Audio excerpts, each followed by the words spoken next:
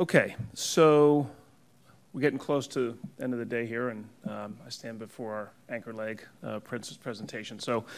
just wanted to take a few minutes, and it's my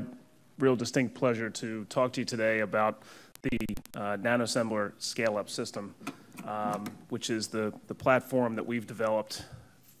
to utilize our technology in the GMP environment for both clinical and commercial manufacturing. And what you see up here is a small representation of years of work by the Precision team to take this idea of seamless scalability and bring it to what will be the eventual use of these nanomedicines in humans. So I think you've heard a couple of times today about seamless scalability and the use of these microfluidic devices across the entire Precision platform, and that is really how we're affecting not just the clinical manufacturing, but the development of these nanomedicines. In this particular iteration of our platform, we use the identical microfluidic reactors that are used in both the benchtop and in the Blaze system in a 8x parallelized scheme to be able to manufacture up to 25 liters of nanoparticle formulations, again, for use in either clinic and higher volumes potentially down the road for commercial manufacturing. And we're very excited about where the potential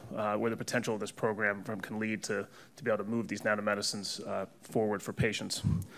So how do we do that sort of in a little more detail? Well,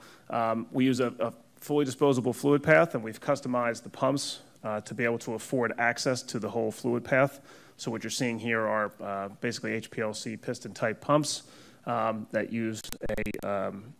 again, fully disposable tubing and plumbing system such that they're single use, which, as you know, is a trend that is pretty important in the biotech and pharma arena today. We have installed, as Norbert said, we worked very closely and effectively with his team and have effected the transfer of this system into their facility, their GMP facility in Burnaby. So they're our neighbors in Vancouver, and that system is available today for customers to use for manufacturing. It's also available for transfer into your specific facility, or if you have a CMO of preference, we can effect tech transfer in a very short period of time. So we recently completed a project that was a pretty big undertaking for us from both the scope and, quite frankly, expense perspective, and excited to share some of that data here with you today. Again, thinking about seamless scale-up, we wanted to prove that with particles that had an active ingredient in it and in a 4-component system to represent things systems that you're challenged with out here today. So what you're seeing here is batches that were manufactured using, to make SI lipid nanoparticles containing factor VII siRNA at the benchtop, the Blaze, and the 8x scale-up system.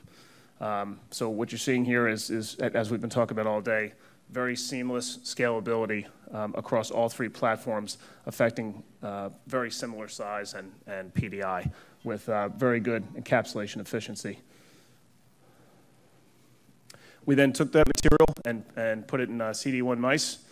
to look at knockdown, and again, not surprisingly, at least to us, we saw a very consistent knockdown, again, across 3 different batches made on 3 different iterations of the platform, but utilizing the same manufacturing architecture in the microfluidic devices.